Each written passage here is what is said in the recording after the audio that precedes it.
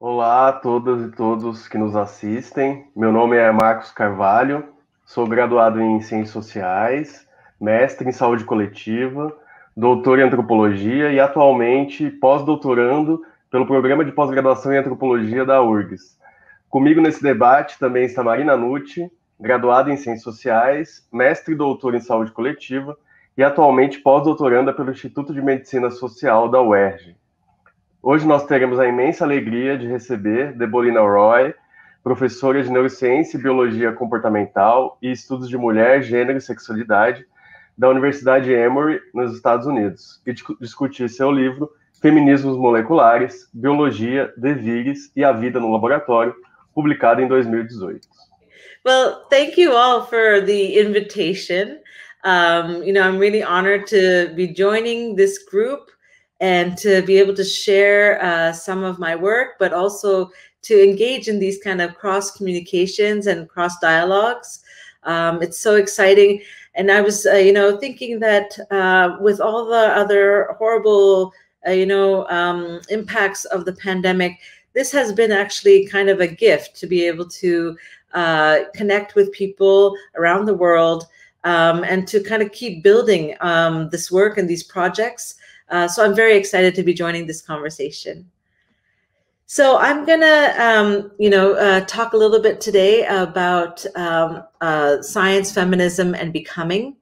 But before I begin, I'd like to give, some working definitions and share some definitions that will help maybe in some of the questions that we'll be discussing together and the questions that will come up.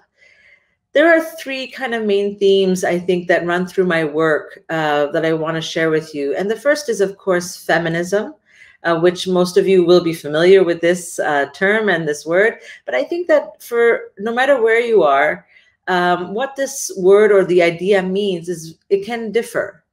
And, here being in the US, I myself am from Canada, but, even coming to the US, I saw that there was a change and a shift in how most people think about feminism.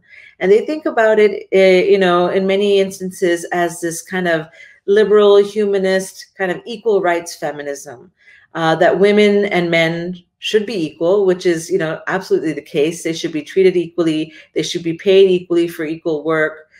But that kind of equality feminism is one type of feminism. And I think my own entry into feminism, when I entered into it, was more to think about it as kind of a toolkit that has been informed by politics, that has been informed by social justice work, by activists and advocates, to think about questions of norms and to also help us think about questions of marginalization. So whenever you do establish some kind of norm, what ends up happening is that those who do not conform to that end up on the outskirts or on the margins. And this is true in the case of, what kind of sex or gender categories are seen as norms. But for myself, as, a woman of color growing up in Toronto, I think I used feminism as a toolkit to think about questions of race, questions of sexuality, questions of ability, and more, and questions of class as well. So I see feminism really as this kind of overarching toolkit that one can apply to a multitude of issues and questions. The second theme that I talk a fair bit about in my work is the idea of the molecular. And I am a molecular biologist by training, so I'm obviously playing with the term molecular here, but it is really kind of in contrast to what might be thought of as the molar. And in this case, the molecular, it not only relates to molecules, but I'm borrowing here from some terminology that has been used by philosophers, and the French philosophers in particular, Deleuze and Guattari, and several feminist philosophers who have taken this work to describe those kind of minoritarian projects and politics. And by minoritarian, I do not simply mean like a kind of a group of people who are in the minority, but rather those ideas that are often not heard. Those ideas that kind of get lost, those ideas that don't make it to the surface or become popularized. I'm more thinking about the types of questions we can ask and the types of modes of politics we might follow that aren't the usual way.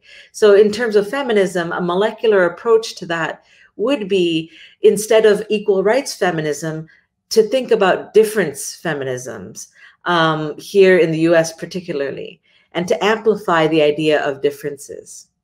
The last concept that I talk about is becoming. And this also I am borrowing. It's a philosophical concept that emphasizes the capacities of flux and change, where the properties and components of nature are understood in terms of processes and events. And this is an important theme for me because, you know, even training as a scientist, you know, we are often thought you know, are engaging or observing a certain object of study as if that object itself is going to be fixed as soon as you have, as a scientist, placed your eyes on it or tried to define it. But molecular biology taught me that actually, you know, things are not fixed. Objects, our so-called objects of study, actually change. And what we're maybe getting a glimpse of is a process rather than a being. So those are some important kind of ideas that I want to begin with. And I'll go into some more kind of introductions of myself and my background. As a feminist neuroscientist and as a joint faculty member in the Department of Women's Gender and Sexuality Studies and Neuroscience and Behavioral Biology here at Emory University, interdisciplinary work has in fact been my bread and butter. After years of conducting research and teaching courses across the natural sciences and the humanities, I know that interdisciplinarity can be thought of in multiple ways. So the primary focus of my interdisciplinary work has been motivated by a commitment to understanding and learning to appreciate the intricate practices of disparate disciplines. This may be due to the fact that I began my own training as a scientist and began training to become a feminist scientist during a time that is now referred to as the Science Wars. So for those of you who might be familiar or unfamiliar, with the Science Wars, this was a period of heated debate and somewhat hostile exchanges between scientific realists and post-structuralists that took place in the mid to late 90s. And these debates involved discussions around scientific objectivity and the possibilities of societal influences on scientific inquiry, what we might refer to today, for example, as unconscious bias. So the publication of several books and journal articles during this period led to a series of high-profile debates and disputes, and in some cases, a deep mistrust began to grow between academics in the sciences and the humanities, if that mistrust was not already there. So as a graduate student in the neurosciences in Canada, I started my PhD in molecular biology and reproductive neuroendocrinology just as the Science Wars were in full swing. I was actually blissfully unaware of one of the most scandalous scholarly disputes that transpired during the Science Wars. It was referred to as the so-called affair, and we can talk about that more in the discussion after. But somehow I had already come to the understanding that science and society were co-constituted. I already knew that I wanted to become a feminist scientist who could bring reproductive justice work into conversation with reproductive biology research. I also knew that this would entail learning the intricate practices of disparate disciplines and developing an appreciation for different ways of encountering the world. So looking at this image now, you know, it's hard for us to believe that so many people would have come together in a march, let alone, you know, a march for science. But this was just a picture from the March for Science 2 years ago that was held here in Atlanta. And, you know, I find that this has become a very interesting kind of moment to think about. You know, for nearly 2 decades after the Science Wars, I think we find ourselves in a new era. We find ourselves in a political time and a place where all forms of academic research, whether in the physical and natural sciences, the social sciences, or the humanities, all are potentially under some kind of threat. And who would have thought back in the 90s when the science wars were raging that scientists would have to stand up for science itself? Who would have imagined that scientists would be marching for science? And it turns out that the skills that humanities scholars and social justice advocates have had to hone over the last 2 decades, including interdisciplinary institution building, community organization and outreach, and finding creative ways for obtaining funding support, these are now skills that are required by everyone in academia, scientists included. And in a curious way, I do see this strange moment as also providing us with opportunities for forming new interdisciplinary alliances. So my book, Molecular Feminisms, Biology, Becomings, and Life in the Lab, is really a project about learning how to make interdisciplinary connections. It is not written so much as a treatise following the science wars, but rather as a guide for building coalitions and for creating what I like to refer to, and I borrow this idea of a horizontal social movement from within the sciences and the humanities.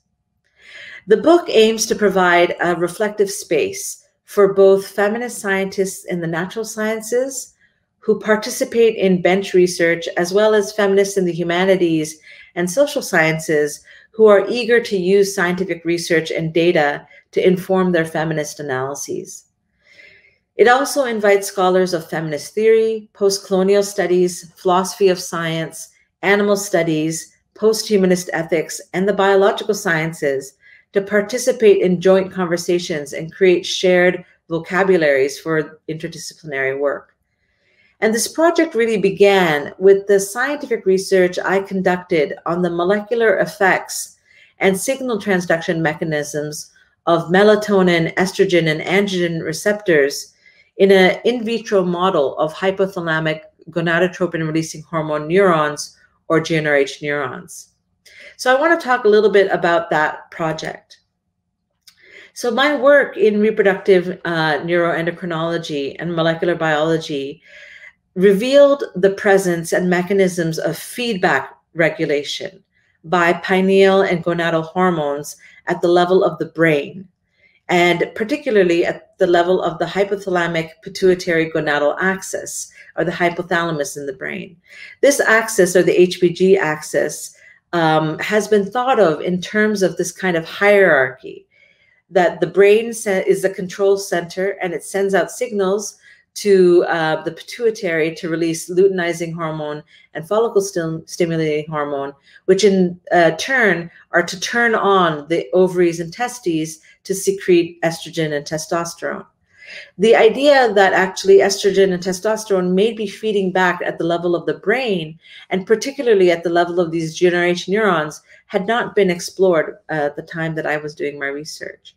So this research, where I did find these receptors, and I'll go into that in a little bit more detail, these GnRH neurons that they were found here, it actually was significant for 2 reasons. The first being that this work provided evidence against a top-down or hierarchical paradigm that was commonly being used to study this axis in mammals. And the second point is that these findings showed that hormone-based contraceptives and hormone replacement therapies, or any hormone-mediated medical intervention, may not only act at the level of the ovaries and the testes, or the uterus and the breast tissue, but may also have broader systemic effects, including neuroendocrine regulation of things such as circadian rhythmicity and other reproductive functions. So I was really brought to this work, though, to ask these questions in the lab because of my exposure to feminist organizing and reproductive health advocates and activists where I was growing up in Toronto. So this decision to pursue the scientific research was driven by this involvement with reproductive justice movements that were both at the local and the national level in Canada.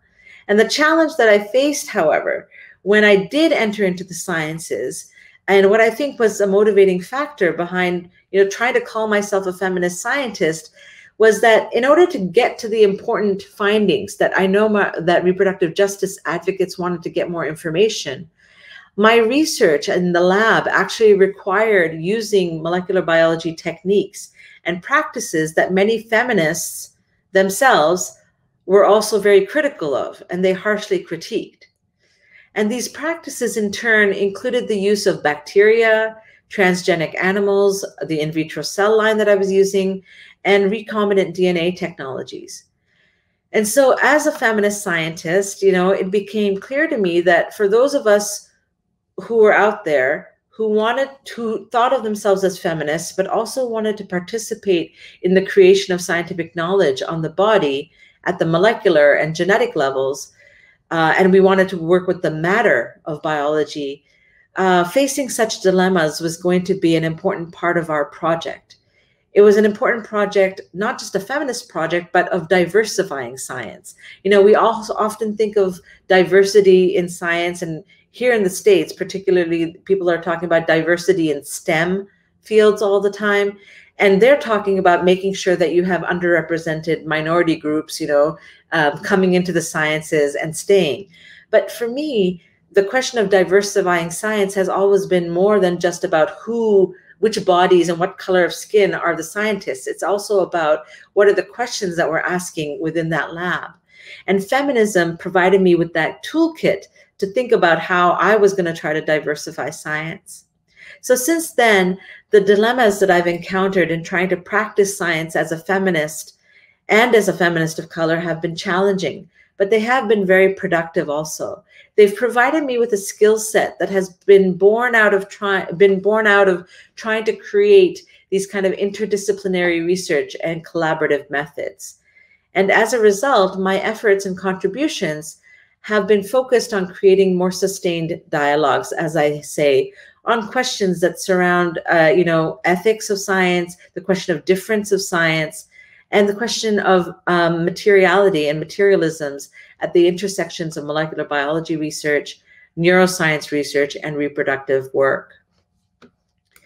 I also want to pause here for a moment and just talk a little bit about kind of the motivating factors. And this is where I think, you know, that diversity of science is important, and where your questions come from. You know, we talk about epistemology, which is the theory of knowledge. Like, how do we know what we know? Well, I think we know what we know by the questions that we ask. And the questions that we ask are often informed from the places that we come from, and that the, you know, people that we surround ourselves and the non-humans that we surround ourselves with as well. And so my parents actually, they are from India, and they migrated to Canada in the late 60s. And I think the part of India that they were from was Bengal. So they're both Bengali. And I think it was both, you know, important for both of them to instill in their children kind of this knowledge and some pride of the heritage. And so, you know, when I was young and it was becoming clear that I was very interested in the sciences and I wanted to become a scientist, my parents introduced me to the work of Jagadish Chandra Bose. And, you know, I found his work and the stories that I was told very interesting. But it was when I came across actually the soundtrack by Stevie Wonder, The Secret Life of Plants, which was then made into a movie that featured J.C. Bose's work, that I found that this was the type of science that I wanted to conduct. This is the type of experimentation that I could see myself doing. So J.C. Bose, he actually, this is a picture of him from 1926 when he was presenting at the Sorbonne, but his work was on the nervous system of plants. And he was trying to show that it's not just humans that have this ability to respond. He created this rich apparatus, all kinds of apparatus to study, but this one particular to study the response in the living and the non-living. He was able to show that plants can respond to harm done to other plants. So if you inflict pain to another being, that being, you know, someone around it can sense that. And it's not just the case for humans. And this was demonstrated through J.C. Bose's work. I think this connection to the non-human, to plants, was something that was embedded very early in my time as I was growing up as a scientist. So some of the questions that I think it's, as a feminist scientist, when you do enter into that lab and you bring that context with you, in my case, it was that context of thinking of what question can I ask that's different, motivated by someone like J.C. Bose's work. So when you do get back into that lab, what happens? In the book, I try to address some questions that both feminist scientists and scientist feminists may have in common. And these include, for example, how do we continue with science after the critique of science? How do we work toward a biology that we desire? And how are we to encounter the matter that is at hand? How can we bring questions of context with us when we do encounter these matters? And how can we reconfigure the relationship between the scientific knower and what is to become the known? So one of the kind of approaches that I've used, and part of the challenge of developing an interdisciplinary dialogue and an interdisciplinary experiment, involves starting with these kind of distinct disciplinary vocabularies and trying to build a common vocabulary or a shared kind of sense of language between these two different knowledge systems. And building these shared vocabularies actually takes a great deal of time. So in the book, in Molecular Feminism, this is an example of one of those shared vocabularies that I'm trying to develop. And I use this phrase, the biophilosophies of becoming, to kind of build a framework for this vocabulary. What I explore through biophilosophies of becoming is, as I explain this idea of becoming instead of being, for the scientist to be able to appreciate that. This is a philosophical term used by, as I said, philosophers and French philosophers and feminist philosophers. But the scientist has to be able to connect to that. And so the book really does bring kind of the lab life into conversation and try to make that bridge through three main categories. And that is, number one, changefulness and non-human becomings. And I illustrate that through the lives of in vitro cells, for example. Kinship and hylozoism. And I try to make those connections as to have the scientists think of themselves as a partner with what they are trying to study. And this idea of univocity and immanence, that, there isn't this drive. We do not need to have this drive to constantly place things in a hierarchical way, or also ask the scientists to reframe themselves as the kind of expert who's going to withdraw knowledge from their object. Rather, they become a partner in knowledge making with that so-called object. And a lot of these lessons also, I learn, and I talk about grass. This is that affinity for plants that I mentioned before. That, plants have a life. They are, we have different categories for what counts as life, and some of them say, well, organic. If there's a carbon molecule in there, then there's some kind of organic life also possible. But I think that the sentience that comes with the knowledge that plants can respond to other plants, I actually, found this also in watching grass. And in the book, I talk about an event that, a tree came down in my backyard, and it killed the grass that was growing there. And for years, it took years for the grass to grow back. But what I realized is that, in a way, just as feminism is a type of toolkit that we use, grass has a strategy.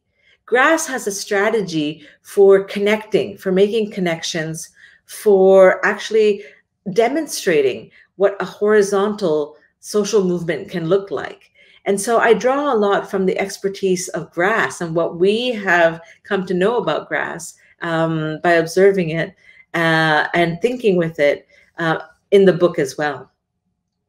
So I asked this question, what can grass do? And biophilosophies of becoming provide those tools for thinking about that broader conversation at the intersection of philosophy and science.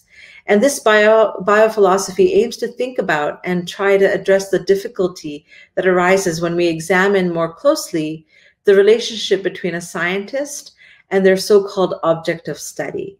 So perhaps it is due to my entry into the sciences by way of the reproductive justice frameworks, interrogating that relationship between the knower and the known has really been at the forefront of my research. By turning to key questions of ontology, epistemology, and ethics, I connect the feminist scientists' dilemmas in encountering what is that to become the known in the lab, to feminist, post-colonial, and decolonial STS interrogations of scientific knowledge production.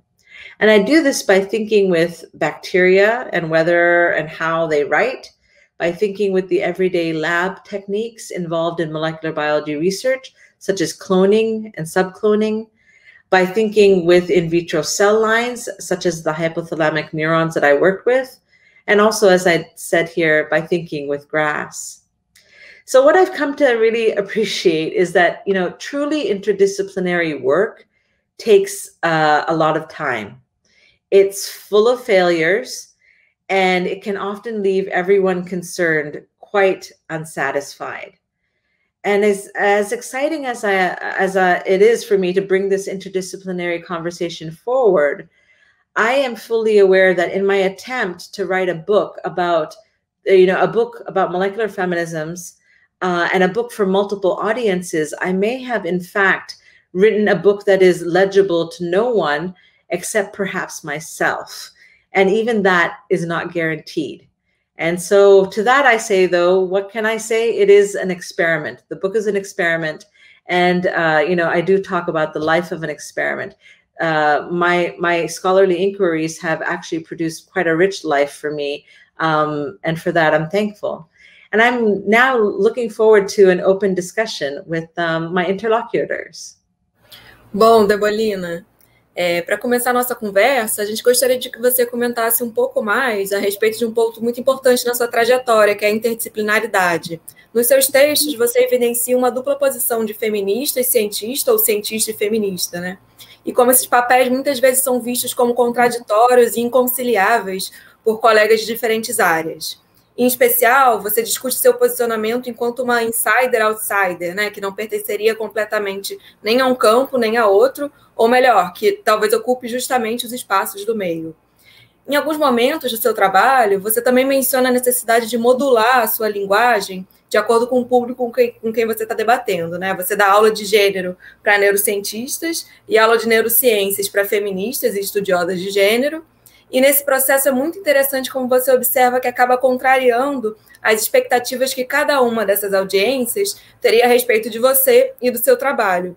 Ou seja, enquanto o público das neurociências espera que você vá falar sobre aspectos relacionados ao cérebro feminino, né, o público dos estudos de gênero espera que você vá como uma informante privilegiada denunciar vieses e estereótipos das neurociências. Mas como uma insider-outsider, você não faz nenhuma coisa nem outra, o que torna o seu trabalho ainda mais potente. Essa sua capacidade de dialogar com diferentes públicos também fica bastante evidente no seu livro, né? O glossário do livro é um maravilhoso exemplo desses diferentes encontros que você traça. No glossário, por exemplo, tem tanto definições de técnicas utilizadas na ciência de bancada, definições de conceitos filosóficos e também de estratégias políticas, o que acaba por produzir um vocabulário próprio e compartilhado a partir desses diálogos. Você poderia comentar, então, um pouco mais a respeito da importância da formação interdisciplinar na sua trajetória? Como seus colegas de laboratório ou de universidade veem isso? E como professora, você tem visto essa interdisciplinaridade sendo incentivada também entre estudantes? Well, first of all, Marina, I want to thank you for such a rich question. There's so much that I want to talk about here. I'm going to try to be concise. So I'm going to kind of start backwards in the order of your question. So, in asking me to comment about the importance of interdisciplinary training, that's the thing. I trained as a scientist, and I see myself as a scientist. But I think from the very get-go, it was very hard for me to draw borders of what counts as a proper scientist or scientific language or scientific inquiry. And so for me, you know, also seeing myself as a feminist, it was really, I do use those two words, you know, kind of beside each other, but the borders for me were never clear. And this, you know, I think it resonates with the part that I was speaking about, Jagadish Chandra Bose, right? So Bose, he made all these instruments, apparatus for measuring. And, you know, and he also used, you know, electromagnetic waves. But when he was asked, why don't you patent these things so then you can make some money and you can be the owner?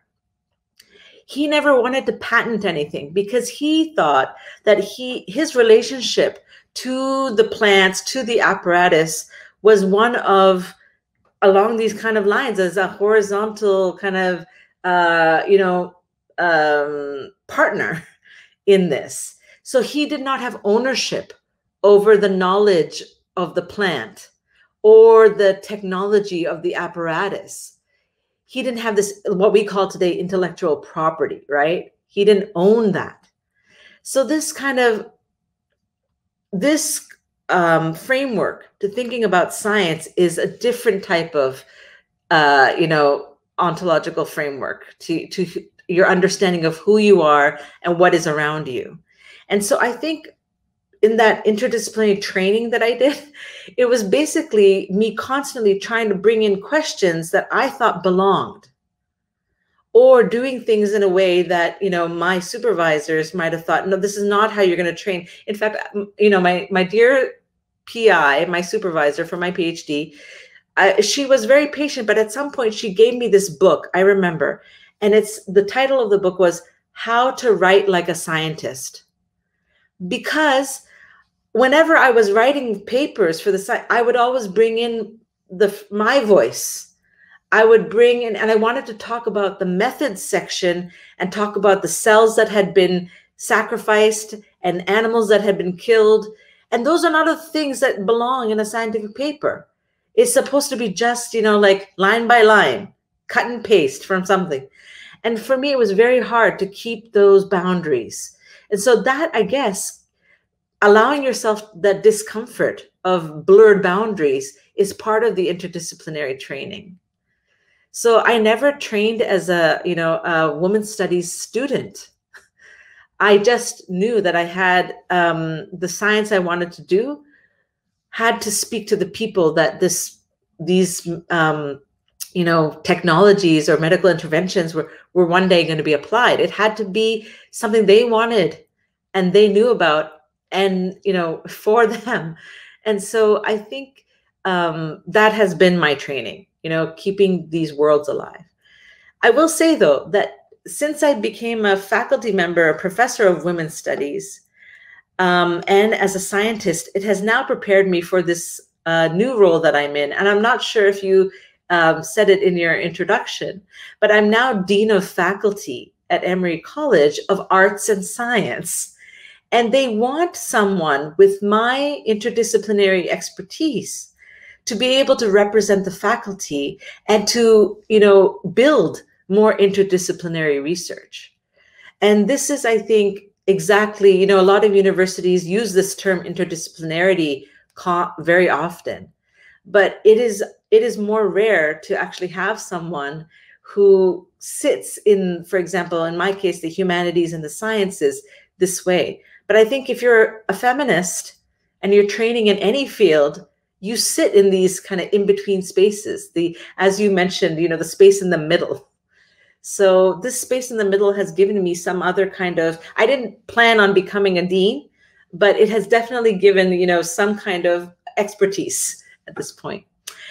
The one thing also I found very interesting about, you know, your question is, it's true, my neuroscience colleagues expect me to present about the female brain, and the gender studies colleagues expect me to kind of side with them in the critique of science, and that, you know, science is not going to get us where we need to go. And I don't inhabit either of those places. And I think it really is because of my interest in those molecular questions, in those stories that are less kind of the usual way to think about things, right? So for my neuroscience colleagues, the usual way to think about it is, well, if you're, there's a male brain and a female brain. If you're going to talk about, feminism, that's what you must be interested in. So they get surprised when I tell them, no, I'm actually interested in multiplying differences in the brain. And how do we think about that? And then with my gender studies colleagues, it's the same thing, So yeah, I really appreciate the question, Marina. I hope I was able to address a little bit of it. Obrigada. Continuando, o seu trabalho faz parte de um importante campo de estudos sobre gênero, feminismos e ciência, que é uma corrente que é bastante presente na antropologia da ciência no Brasil e aqui na ReACT também, né? Um ponto que nos chama atenção na leitura do livro é a oscilação entre diferentes termos como feminista cientista e cientista feminista. Ora feminista vem na frente, ora cientista. Você poderia comentar essa diferença? Além disso, o seu trabalho com hormônios mostra na prática a capacidade de uma ciência feminista aplicada olhar a partir de novas perspectivas e desafiar o conhecimento científico hegemônico e fazer novas perguntas, né? Fazer perguntas diferentes das que habitualmente são feitas no laboratório. Um questionamento importante que você faz no começo do seu livro, aí eu vou citar um trecho, é sobre acerca dos conhecimentos que nós, como feministas, poderíamos ter criado até agora se não tivéssemos que gastar nosso tempo e energia produzindo contra-argumentos para a linguagem, paradigmas essencialistas ou deterministas nas ciências biológicas. Você poderia comentar mais a respeito desse grande desafio de uma ciência feminista em combater reducionismos biológicos, sem, contudo, deixar de lado a biologia? Marina, thank you again for this question. I'm gonna, I think, go to the second part. You were quoting from my book. I wrote that line of I often wonder what knowledges we as feminists might have created by now if we weren't constantly having to spend our time and energy producing counterclaims, right? To essentializing a deterministic language. This is really coming from, I think, the influence and the impact that reading a lot of Black feminist theory in my early training as a women's studies scholar, it left a real impact with me. Because I think often in a lot of women's studies, as it's at least grown in the US, right, the field of women's studies does have a very kind of Eurocentric and white feminist kind of lens. And so for me, when I was learning this work of women's studies, it was right around like 2002, 2003, when a lot of the new materialist scholarship was coming forward. And one of the main kind of points that as I understood it, in the critique of, for example, of Butler's work, is that feminists, because of second wave feminism, there was the flight from nature, right? That there was this kind of, that was the critique, that so many feminists had actually left the biology behind. And to me, when I was reading like Black feminist literature or women of color theory and literature and Black feminist thought and theory, that was never the case. They never had the, privilege of being able to leave their bodies behind, right? Or biology behind. And that knowledge was being produced by these groups, whether it was in university or outside, and whether it was through activist work, nobody left biology behind. So this is why Audre Lorde's work actually did resonate a great deal with me. But she did pose the question, like, what if our energy, and this is not in the context of biology necessarily, but she has this line where, it's exhausting to constantly be informing or, educating the oppressor of why they are oppressing the oppressed, right? It takes all of our energy, and our creative energies there's nothing left behind when we're constantly doing that. So what if we could use some of our creative energies to build the world we desire? So I'm drawing from Audre Lorde directly there. I say, what if as feminists, we could actually build that biology that we desire? And of course, it's in direct kind of conversation with, you know, a lot of that second wave feminism that was critiquing Freud, who had said anatomy is destiny. Well, if anatomy, and then, you know, they cancel, well, anatomy can't be destiny, therefore biology has nothing to do with, you know, where we're going to go. But I want to say that no, biology has something to do with something, but let's build a biology that takes us to that destiny where we want to go. And so that's behind that quote for sure. Now, the first part of your question is about the use of the terms feminist scientist and scientist feminist. And for me, this was also one of the other sides of new materialism, which I actually really do appreciate. And that is that a lot of feminists have turned to scientific data to be able to go forward and expand projects. And I'm referring here particularly to Elizabeth Wilson's work, who's a dear colleague of mine, but also to a lot of, for example, the reproductive justice organizations that I work with. So right here in Atlanta, I had a chance to partner with Sister Song and Spark. And Sister Song is the oldest reproductive justice organization in the United States, where, you know, people who, feminists and, you know, activists and advocates want to use scientific data in order to, you know, move something forward. So in reproductive justice movements here in the States, it's more than just about, you know, the right to abortion or not. Often, you know, you think about reproduction, it becomes a reproductive rights issue. And that's where kind of equality feminisms also falls, right? Where it's, you know, you're pro-choice or you're pro-life, but reproductive justice takes it away from that and says, let's look at what's best for the individual, what's best for the society, and what are the needs? Are they being met by the policies and by the science? And so they want to partner with science. So I see a lot of my, you know, feminist colleagues as wanting to be wanting to use the science, and that's the scientist feminist part. A minha pesquisa de doutorado foi a respeito das neurofeministas e da rede Neurogenders, foi formada em 2010, da qual você faz parte, ao lado de outras pesquisadoras tanto das neurociências como do campo das ciências sociais e dos estudos sociais da ciência. A interdisciplinaridade, portanto, é uma das marcas do grupo, que procura combater os chamados neurosexismos e o determinismo biológico, construindo conhecimento científico assumidamente feminista.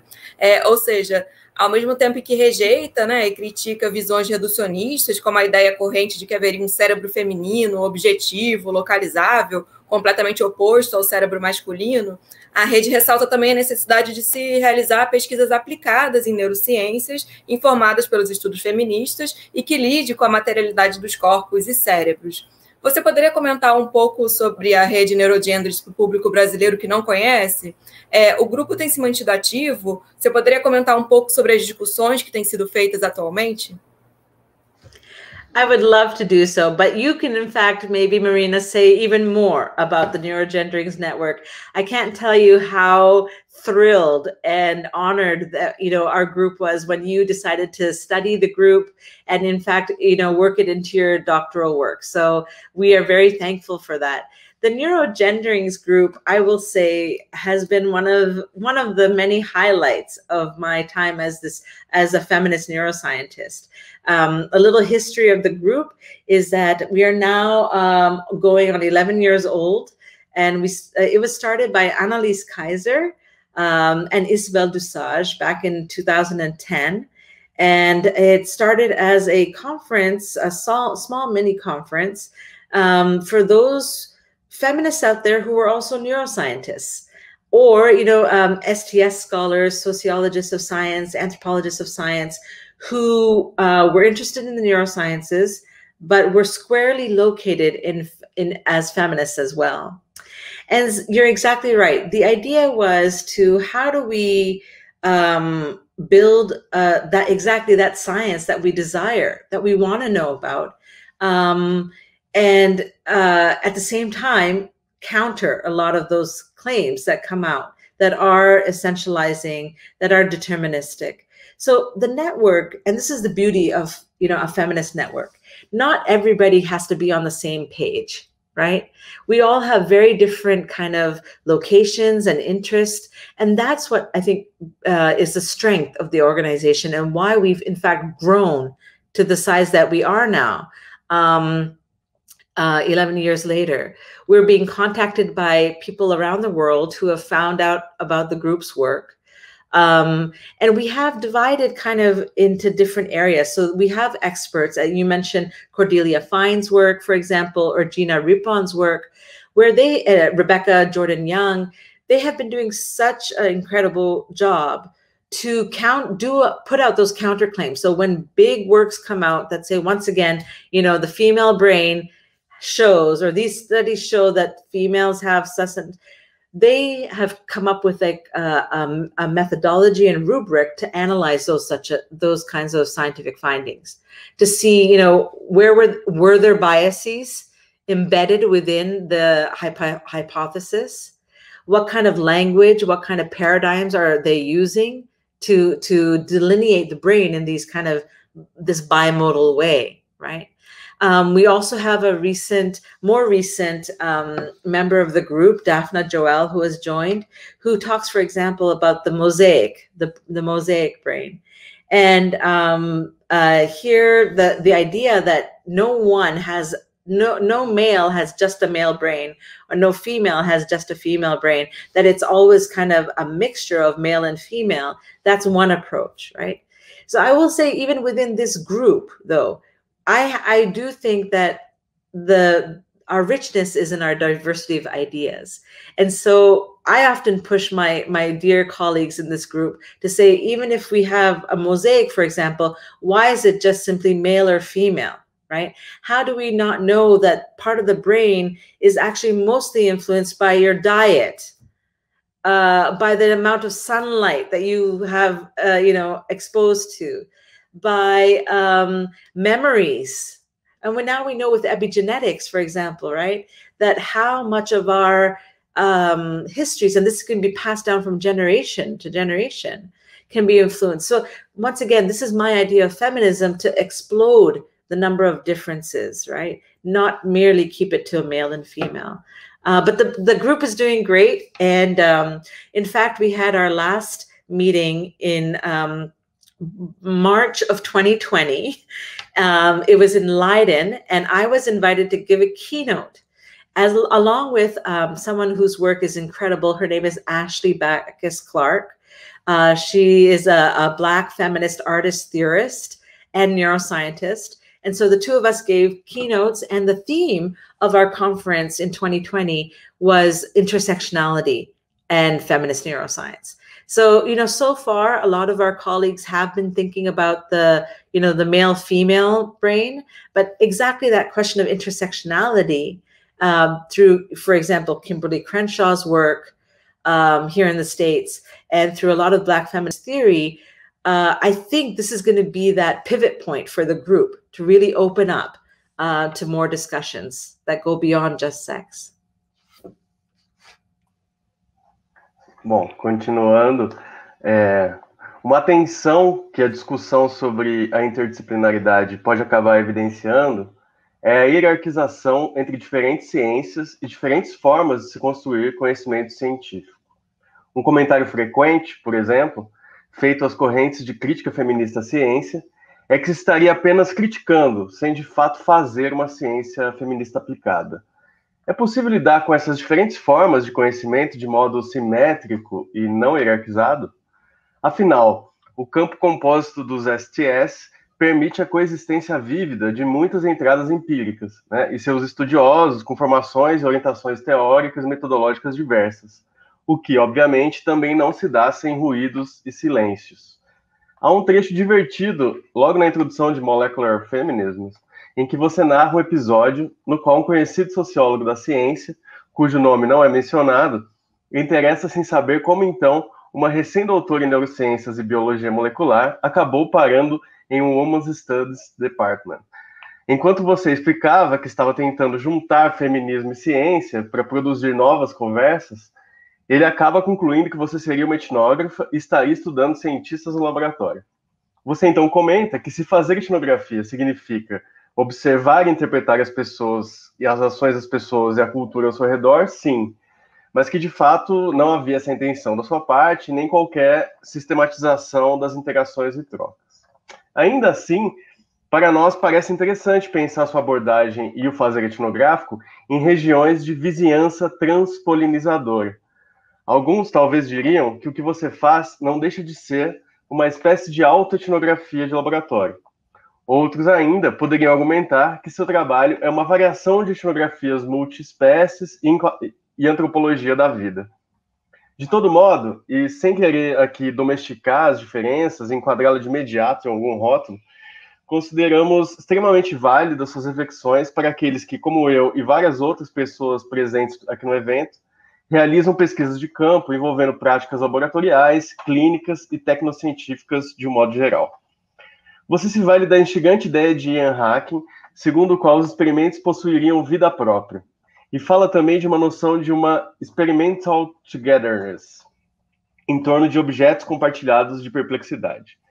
Queria então te ouvir um pouco sobre os experimentos enquanto processos de experimentação e sobre a importância do humor nesses amálgamas científicas heterogêneos produzidos por aquilo que Stanger chamou de ecologia das práticas. Enquanto herdeira da famosa guerra das ciências e transgressora de limites acadêmicos, você considera possível produzir zonas de indiscernibilidade entre diferentes práticas fazedoras de conhecimento, não tomando de antemão disciplinas já organizadas e pré-estabelecidas? Thank you so much, Marcos, for this great question. And I just want to say to both of you, I'm just so blown away by this kind of scholarly generosity that you are extending to me. Your questions show me how deeply you've gone into my work, and obviously with your own expertise, you're making links to other scholarship and bodies of knowledge for me. So I want to thank you for that. Marcos, so your question, as I understand it, there's several layers in here. I'm going to start with this last part that you just said, as an heir of the famous science war, transgressor of academic boundaries, do you consider it possible to produce zones of indiscernibility between different knowledge-making practices? So, I use this zone of indiscernibility mostly as kind of that, it kind of has an impact in many ways, but in that equation between the knower and the known, right? I try to say that, how do you create that zone of indiscernibility? And at least recognize it, that you are not separate from. But you're asking me, as I understand it, is how do we produce between different knowledge-making practices? And for that, it's a great question, because I think we have to actually learn what we need to unlearn. And what I mean by that is that I think because I trained as a scientist, and then I seriously took on the task of trying to learn, women's gender sexualities, but philosophy of science particularly, and learn the language of that. My project has really been, I can hear the same message in both places, or the same question, but how they're posed is very different, right? So you kind of, that zone of indiscernibility is to try to bring these two, what seems to be separate fields, but in fact, it's the same question. It's the same thought. It's just it's being said in a different way. And I think that inside-outside perspective that, Marina was asking me about before, it has given me this like dual sense, dual hearing. I don't know what to call it. So when my scientific colleagues, for example, they are talking about an experiment, they're showing their work, as soon as there's a pause or a hesitation around an ethical query, for example, and in a scientific presentation, you're supposed to just glide all over that, right? You bypass it if you can, but if you need to mention it, it's like one line. But I feel like I hear that more readily than I think my scientific colleagues hear it, because I have been spending time thinking about these questions, with other, knowers. So I think that indiscernibility, unfortunately, happens. It can happen. Maybe there's multiple ways, but it can happen when you do train in the two areas. And then you can learn how to bring them together and make them indiscernible. All right, so I don't know if I answered that one. That was a tough one, but I'll go to your other point. For instance, a frequent comment made to certain trends of the feminist critique of science is that they tend to mostly criticize and not actually practice applied feminist science. So, this is it. I think I knew those critiques before I entered into the lab, and that is a benefit of the, feminist scholars before me.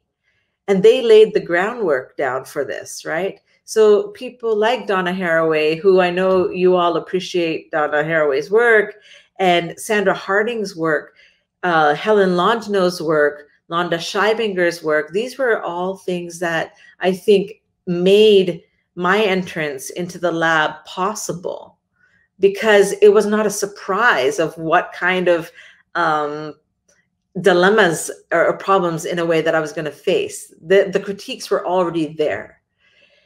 And I think it was other feminists who were not in the sciences, who were my mentors at the time, who encouraged me to stay in the sciences and to, try to apply some of these critiques, or the knowledge from these critiques, at the level of the lab bench.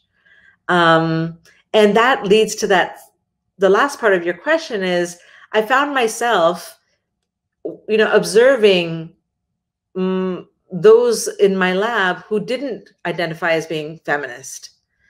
I think wherever you are, no matter what working space, you are aware of the people and machines and technology and software around you. That's part of our lives, right?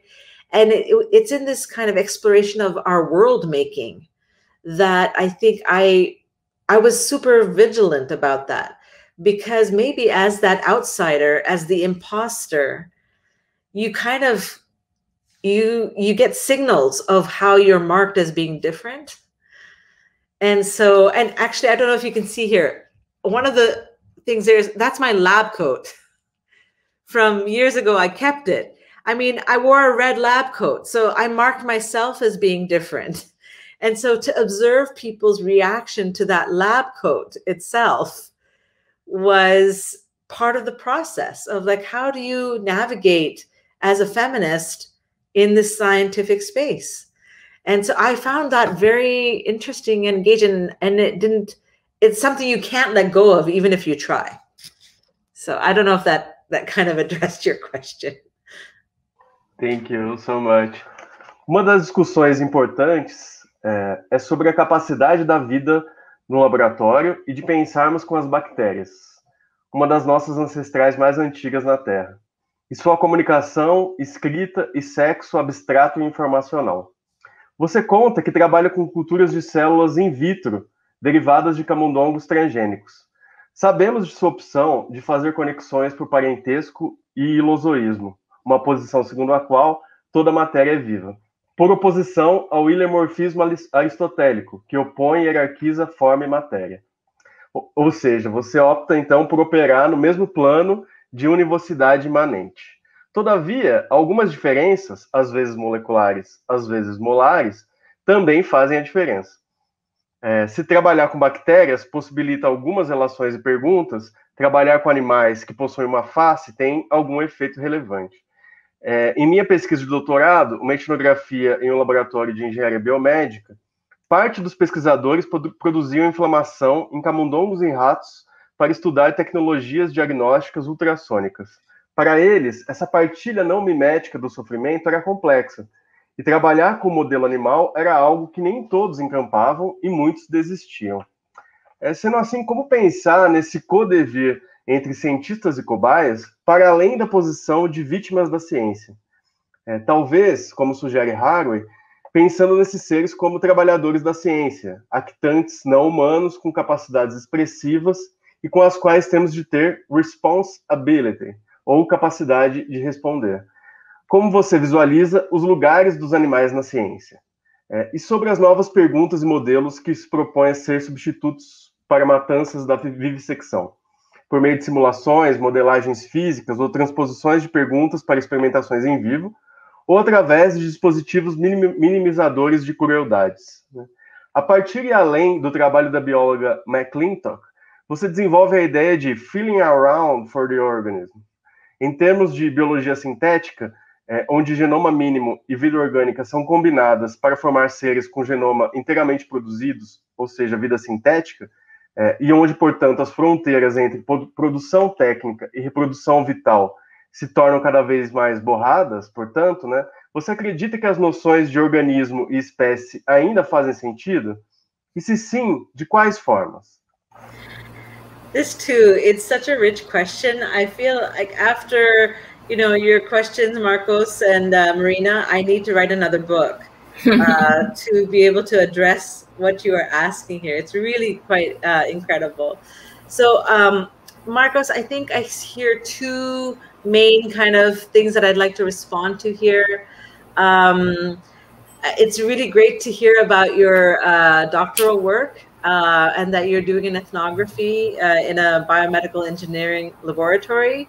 And, hearing about kind of the response or the reaction of the researchers themselves in trying to induce inflammation in the mice and the rats, and that for some of them, they give up. They don't want to continue it for whatever reason.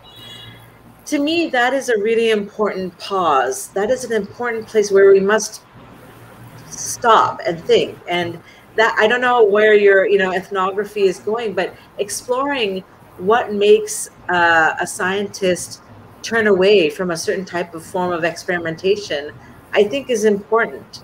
So in my own case, for example, I knew going in when I was actually applying for my doctoral program, I told my PI that even though this is a reproductive neuroendocrinology project, and this is in the Department of Physiology, I'm not going to do animal research. Now, that was my own choice, right? And I decided that I would do in vitro research.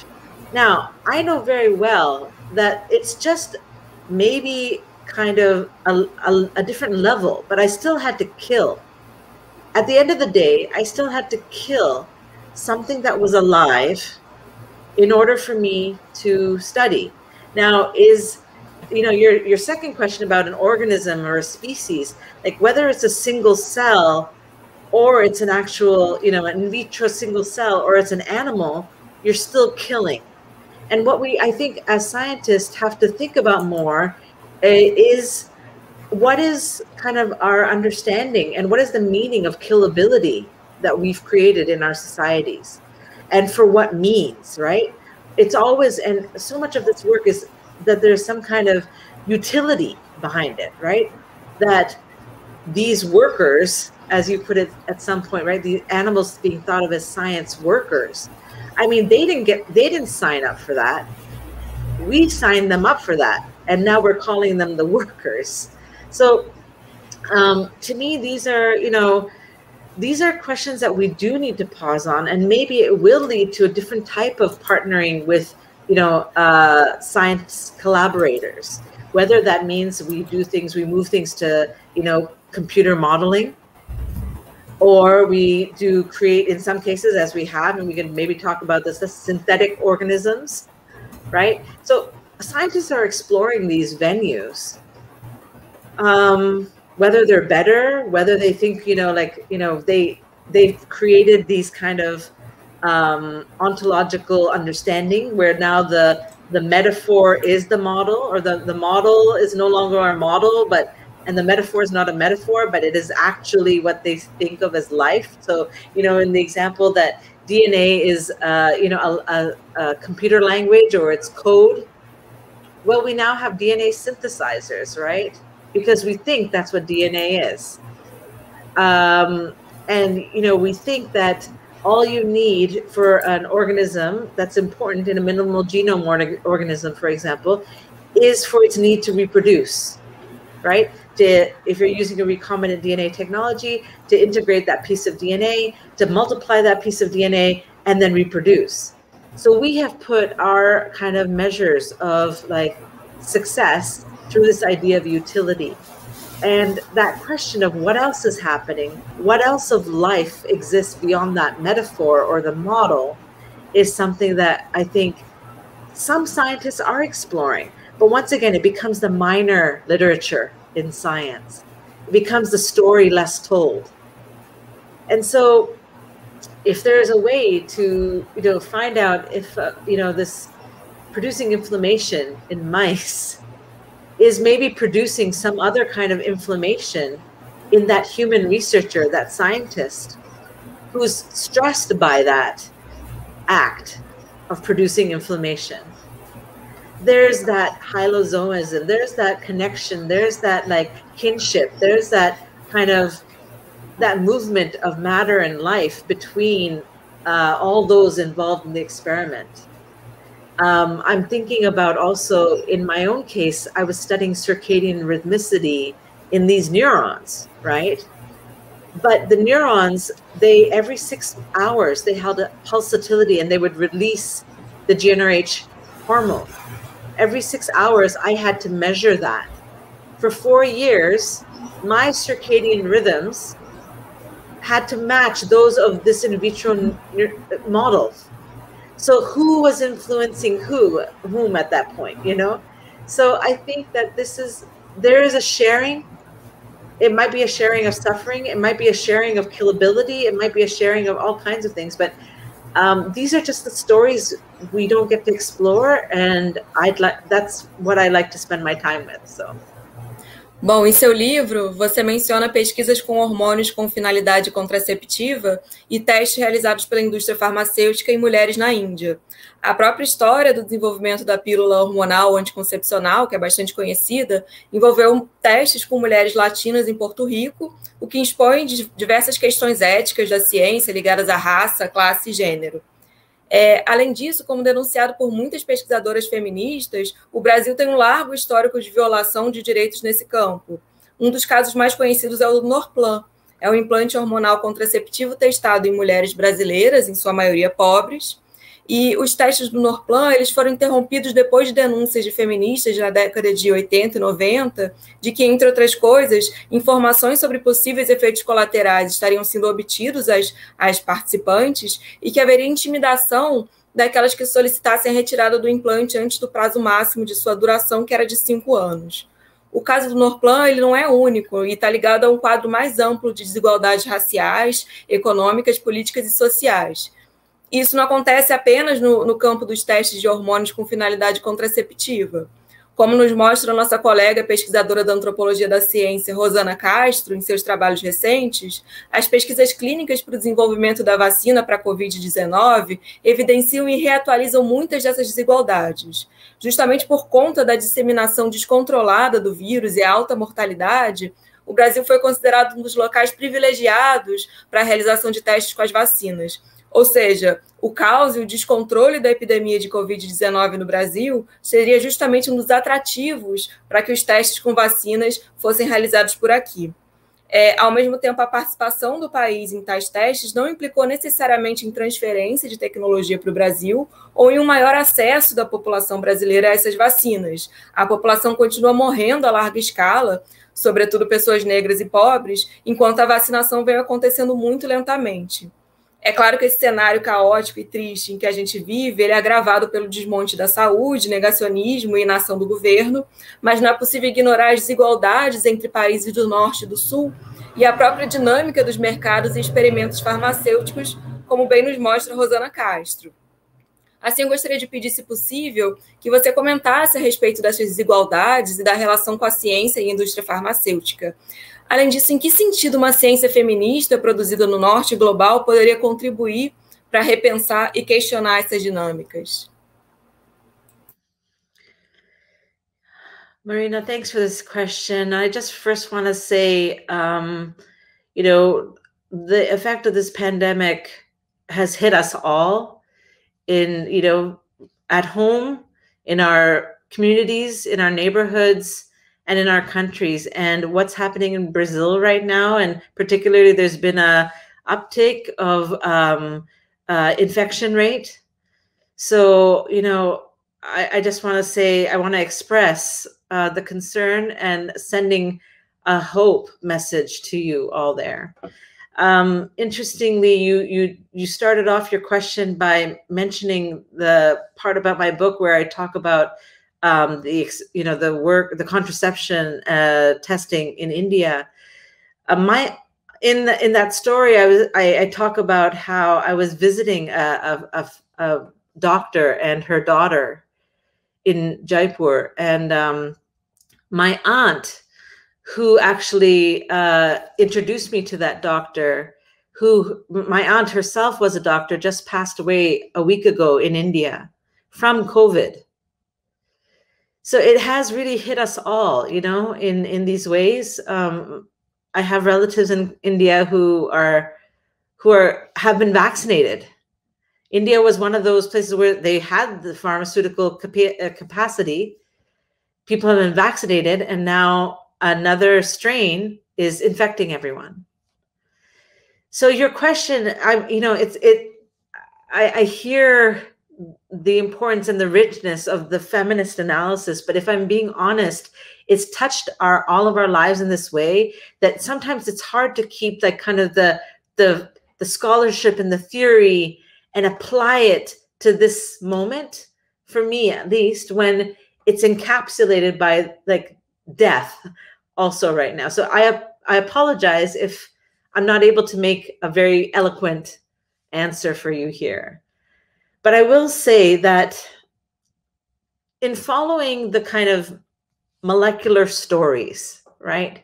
If that becomes a way to practice our feminism, and it's not just here in the global north, I think this is everywhere. Feminists survive and live. It's because they're able to bring some kind of,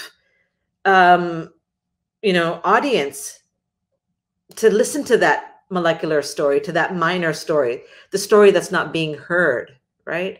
That political skill set exists all around the world. As soon as you have two feminists come together, they will start organizing that way. And so I think if there is to be a solution, it has to start locally. It has to be aware of the knowledge systems and the institutional structures and the of its place. It'll be very hard to transplant, I think, something that works in one place to another. But having said that skill set of taking not just gender, not just sex, but one's race, one's class, one's socioeconomic formations, one's family structures, that practice of that kind of multiplication of difference, or what some people would call intersectional approach to, right? That is what's going to make, I think, if any kind of feminist science is to influence what a pharmaceutical is doing and to be held accountable, I think that's going to be through those practices, which don't belong to either the North or the South. So, it's funny. I have been vaccinated. I've received both of my doses. I live in the state of Georgia here in the US. And in the beginning, within the rollout of the US, Georgia was the second to last. Like no infrastructure, no health, because that's not how people operate here. But the reason I've been vaccinated is because when the vaccines were made available, so many people do not want to be vaccinated. They don't believe in the vaccine, right? That there's an abundance of a vaccine now, so that I could make it available and I could take it. But my own parents who are up in Canada, because of socialized medicine, they, first of all, did not have access to so many vaccinations, but whatever they do have, they have decided to make sure that everybody gets at least one dose first before everybody gets a second dose. even if that means that the time between the doses is going to be longer. So I see here, like just within our, these three spaces, like how different the relationship between the pharmaceutical side and the, the patient side is. I think if, in a way, I see what's happening up in Canada. Maybe many feminists would also be in line with that. Like everybody should have access. Everybody should have this first, right? And to me, it is maybe like kind of a feminist model, even though it's being highly criticized by Canadians and definitely within the States, because the States is always comparing itself to, oh, we don't want socialized medicine. And this is a perfect example of like how it could go wrong, because now they don't even have vaccinations. So I also had a colleague reach out to me saying, what about the health effects of the AstraZeneca vaccination? And that, it's having a differential impact on women versus men, right? So this is one of those times where maybe you do, and this is the difference, like what I talk about, multiplying that difference, but that molecular approach is not in opposition to the molar approach. Sometimes you need to start with the N of 2 and then keep going. And so in this case, if it's been found that certain women are having a reaction to AstraZeneca, yeah, you need to pause. And which is what has happened, So your question is absolutely crucial and rich, Marina, but I feel I am lacking kind of my own grounding at this moment to be able to give a proper answer. So I'll end there. Thank you so much, Deboleena. Infelizmente, nossa conversa está chegando no fim. Gostaria de agradecer imensamente a Deboleena Roy por aceitar o convite e espero que todos tenham se inspirado nesse diálogo. Até mais.